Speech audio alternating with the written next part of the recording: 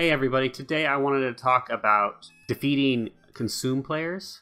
Consume decks are extremely easy to know that you're up against it. Once you see the Unseen Elder, you know you're up against a consume player. Enya, for example, would be the complete opposite. You don't know what the Enya player is going to be playing until they play a few cards.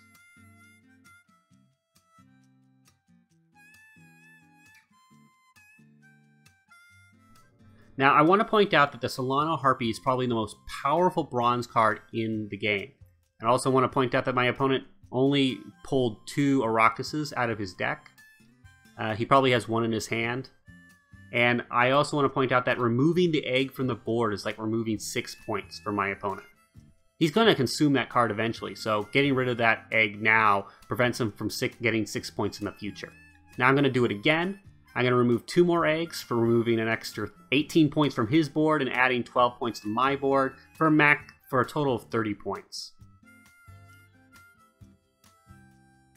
I think a 30-point leader is a pretty good play. Yeah, there's that Arakus from his hand. He didn't draw earlier. I'm not going to pull all my Blue Mountain Commandos into the range row because it's not that good. So here's my my opponent's leader card. He's getting 5 points from his base strength and then 6 points from the Arakus Behemoth. It's only 11 points for that play compared to my 30 points earlier. Yeah, my opponent's not going to win this round. I have just out-tempoed a consume player, doing the classic Arakus Behemoth, Scoia'tael Harpy, Vran Warrior, Scoia'tael Harpy, Unseen Elder opening.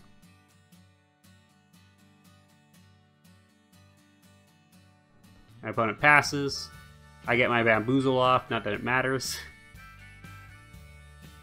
We're going to go into the next round. Because I need card advantage and I don't want to have any more cards in my opponent's graveyard than is advisable, I'm going to just pass. Nice, simple, cold pass. Again, my opponent is taking some time to think about what they want to get rid of, and they go with the Water Hag, which is a surprise. I don't usually see the Water Hag these days. A really good card against monster decks is the Hawker Smuggler, because they play a lot of cards that just pop out onto the board. I'm going to use the Shrooms on that. I was not expecting him to have more of them on, but you know, he had all 3 Neckers in his hand. That's unfortunate. So I see a bunch of 8 strength cards on my opponent's side of the board, so I think a Scorch would be great. Unfortunately, he has the Fiend, messing up my Scorch. He had to play that Fiend now, as opposed to, like, a little later. So here I had to make a difficult decision. Do I Scorch one of my units and then kill off a Grave Hag? Or do I call his bluff and consider him not to have a Grave Hag and just just play my brand now? I won out in that scenario, but that Scorch ended up being a liability.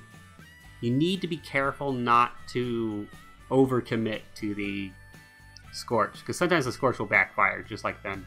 Well, I hope that was helpful for you guys, and you learned a lot. Thanks for watching, and leave a comment, upvote the deck on Gwent TV, and leave a like. Everything helps. Bye. No matter what you people say, I'm gonna do my thing my way. No matter what you people do, I'm gonna do my thing much better than you. No matter what you say or do, oh boy, you're out of luck.